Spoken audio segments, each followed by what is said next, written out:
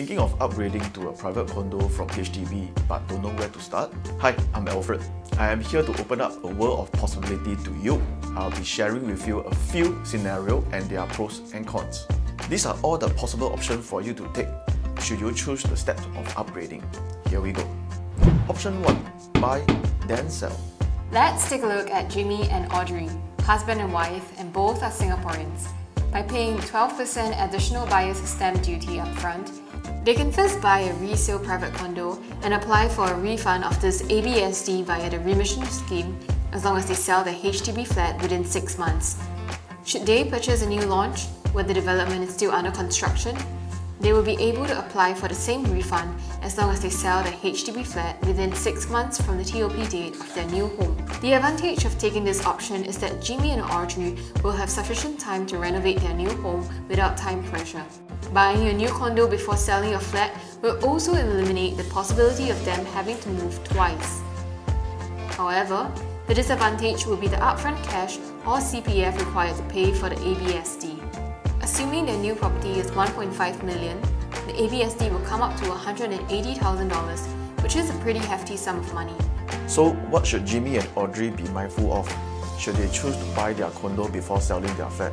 It is important to note that their condo will have to be in joint names for them to qualify for the ABSD refund, as such restrictions are only applicable to married couples buying the private property as their matrimonial home.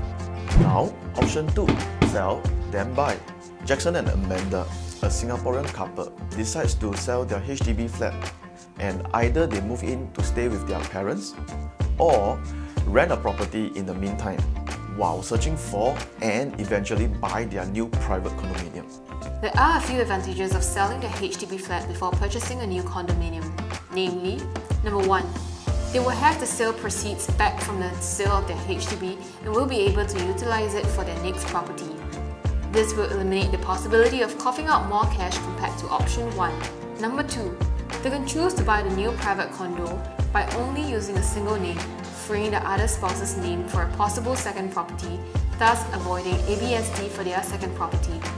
Husband and wife can now have 2 private property purchases in each of their own names without incurring any ABSD.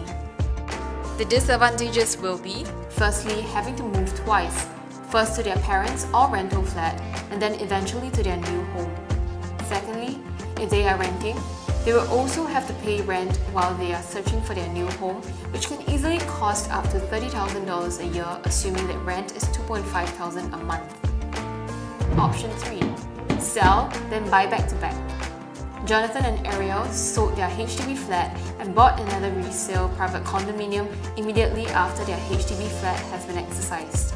The HDB sales process typically takes approximately 3 months, and sales process of a private condominium can be anything from 8 weeks to 12 weeks.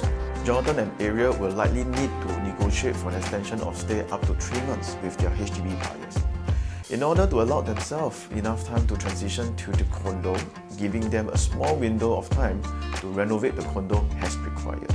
The advantages of this option: 1. The couple do not have to pay ABSD for the purchase of the new private property. 2. Similar to option 2, they too will be able to choose to buy the new private condo by only using a single name, freeing the other spouse name for a possible second property, avoiding ABSD. 3. Of course, they will save themselves the trouble of moving twice. However, in order to execute this, the couple will only be able to purchase completed properties, and the unit that they purchase has to be delivered with vacant possession upon completion.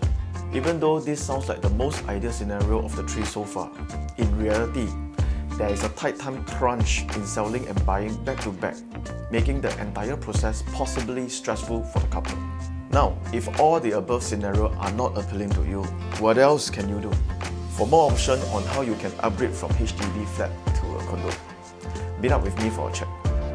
Let's see how we can work around your circumstances over coffee and achieve your dream of upgrading. I'm Alfred Ng from ERA. I look forward to hearing from you soon.